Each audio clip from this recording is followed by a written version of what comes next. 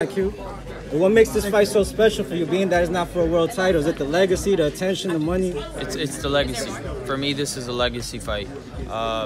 If there was titles on here, everybody would be saying, man, this is for whatever. You know what I mean? Titles are titles, but this is really a world title fight for me. Thank you. Are these types of fights, it's obviously going to be a legacy fight for you, are these the type of fights you want more so than title fights, man? Like just a fight with Gervonta, obviously, maybe a Shakur, just guys that don't necessarily have titles right now, but they're such big names. Is that more important to you? Yes, that is. If there's a bout attached to it, great. But I look past, you know, I look for, in everything I look for the truth. You know, to me, yeah, I could steal a title somewhere, you know, against a guy that just so happens to hold it.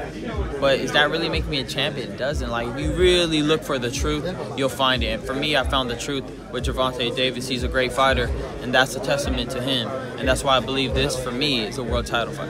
Is that part of the reason why you necessarily didn't, I don't want to say didn't, like you ducked or anything like that, but is that one reason why you were just like, I don't really want to take on the Haney fight right now, even though I'm like kind of mandatory. I would rather keep chasing Tank. He's the bigger name. That was after Campbell when I was his mandatory. I already kind of had things in place to fight Tank Davis after that.